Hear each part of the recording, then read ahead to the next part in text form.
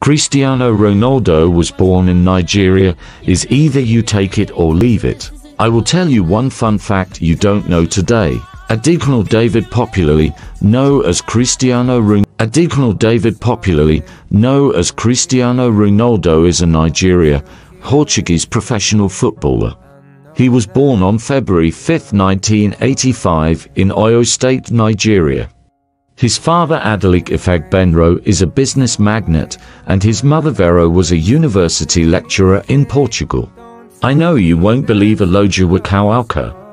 If you don't believe na you sobi,